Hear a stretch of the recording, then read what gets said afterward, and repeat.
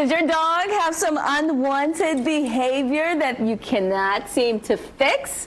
Well, Patty is here, brought to you with Pet Pal TV along with Nathan Lowe. Thank you so much for joining us, Nathan. He is known as the American Dog Whisperer, who has helped canines all across the country. Yes, sure. What do we need to know? Wow, that's a loaded question.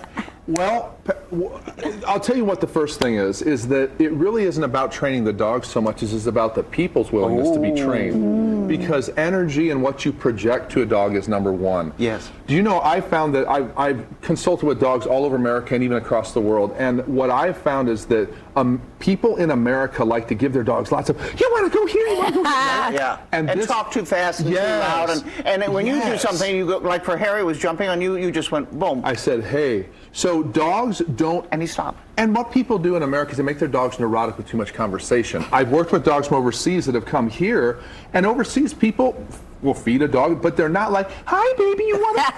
And this makes a dog like this all the time. So we're getting them too excited. Yes, and also they don't know what you're on about. So when you're doing all that, they're assessing, did something change in the, did somebody come to the window? Sure. They're not thinking emotionally, she just loves me. It's, she's going crazy and I don't know why. Sure. So what is it, what is it, what is it? This drives neuroses in them, and then we can't train them when they're in that state of mind. And a lot of people think, oh, if I give the dog a treat, well, that encourages him to do more or whatever. Then you're rewarding neuroticism. He's the pack leader, and I've seen him in action, meaning two dogs that were like going to fight, and he just stepped in between them, and these are big dogs. Yeah, and they weren't treats weren't.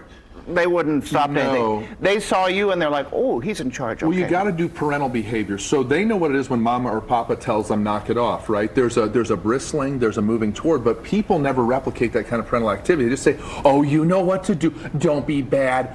Are you being authoritative like another dog would? No. So you step in, you say, "That's enough." And they back up, and then we're back to relaxing again. And we have some video of you working too. We got so much to talk about. Go ahead and roll that video. Here you go. So here's a shelter dog named Amelia. Amelia was completely wild. Here's me teaching her to stay back from food. So see how I ask for space first? Now I step forward and ask her. There she goes back. Look at that. And so with body language, and then I slid it to her. These were a bunch of boar size, I think they're called. They're a Russian breed that would just charge the door when people came. This was a huge shift, 4 of them. So here, body language again to ask for space for my guests coming in. I'm not going to let them crowd. So you're not hurting them. You're you're just telling them. Little nudges. We're in charge. Exactly. Now here comes the guest. Now what I'm doing here is claiming the guest as my own. So the guest is my puppy. You guys need to back up. You see what I'm saying? That's the message they're getting. And then they come up all nice. Okay. Now we can chill and smell, and then it's fine. Okay. Here was a really wild shelter dog named Barry, teaching Barry to not dash out his kennel because he wanted to just. See, again, asking for space, and then shutting the door, and then he can come up slowly. So these are examples of body language with dogs. You don't need to yell. You don't need to lose control. In fact, if you lose control, you're definitely not the parent if you've lost control. Their parents don't lose control. So stop it, hey, come on. All that. See, you just whipped around when I did that. It is too much. That's right. Tell us what are some concerning behaviors. Well, concerning behaviors. Boy, there's a lot of them.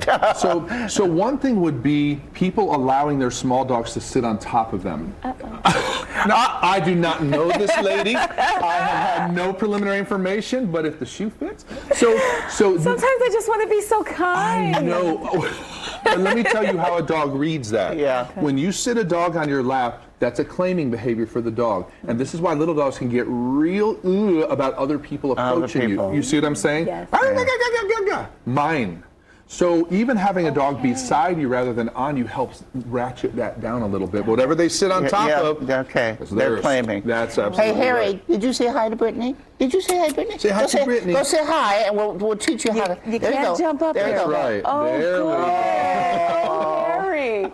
Look at us learning. Success. Yeah. And you have helped to train dogs all over. You're the American Dog Whisperer now, and you've even done things overseas. Correct? Yeah, well, I've had people ask me for help from Scotland, from South Africa, all over, and thanks to Wish and their algorithm, the word gets out there. Well, and good. like, this guy can help. So I appreciate Wish for that reason as well. Well, we appreciate you for bringing in all this great information that we definitely need to know. Of course, you can watch Pet Pals TV on our station, Wish right. TV, and we have all the details you need on our website as well, wishtv.com. Pet Pals, they're Saturdays at 10:30, and it's followed by Great Day TV. Great Day is first, and then Pet Pals TV. We'll see. We need you, About that? Patty. It's Thank an you. hour show, so just stay and relax and have some mimosa There. or coffee. And Speaking for yourself.